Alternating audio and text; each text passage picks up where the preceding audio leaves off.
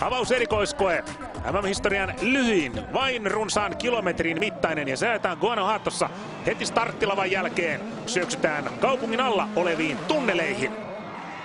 MM-rallia maan alla ja Mikko Hirvonen, Jarmo Lehtinen MM-sarjan kärkipanina. Avaus pätkälle ensimmäisenä autona. Eihän täällä ei nyt ole rallin kanssa yhtään mitään tekemistä, mutta tällaista showta pitää olla ja hyvä niin. Ja Petter Solberg on tietysti parhaimmillaan juuri tällaisissa olosuhteissa.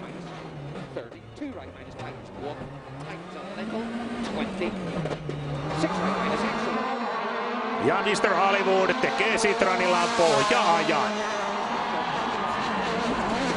Hyvä alkuverryttely sitten soraerikoiskokeita varten. Kansa hurraa, Petter on innoissaan, rock and roll. Ja pohjat Petterille. Ja Citroenille itse asiassa kolmoisvoitto tällä erikoiskokeella.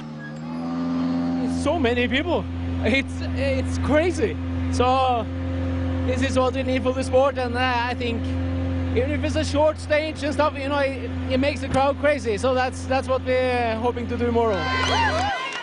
Ken Blockin kannalta kilpailu meni pieleen heti kättelyssä. Sähkövika pakotti keskeyttämään jo ennen avauserikoiskoetta. Alex has been on the phone with our engineer for 15 minutes now. We've been trying everything and haven't been able to find anything. So, you know, I realize that this is a new car for everybody, and obviously I kind of understood that there were going to be some gremlins and probably some mechanical issues. I just was hoping it wasn't me, and unfortunately, it's me.